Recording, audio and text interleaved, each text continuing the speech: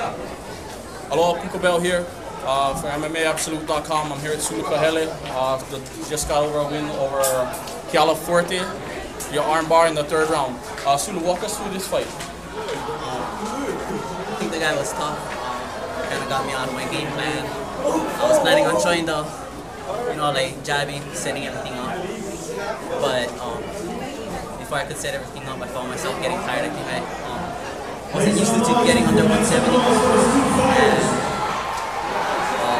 And it just kind of wore down in the later rounds, and I couldn't set things up as comfortable as I would like. But in the more fights, the more experience I gained. So I learned a lot off of this fight, and just thank God for the win. That's pretty much it. Like on the ground, my bread and butter.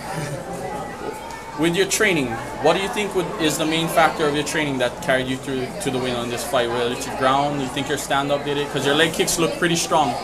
What was for your opinion? What was the main factor on your training that took you on the win? Definitely, the win came from my jiu-jitsu. That's definitely for sure. And I mean, I cannot leave out the stand-up because the stand-up win set everything up. I believe he took me down, or he kept me on the ground because my stand-up was good enough for him to take me down. That's what I believe. I believe that I had good enough stand-up for him to just fear the stand-up and be weared out. So he kept me on the ground. Because if he wasn't scared of the stand-up, he would have let me back up and we would have fought again.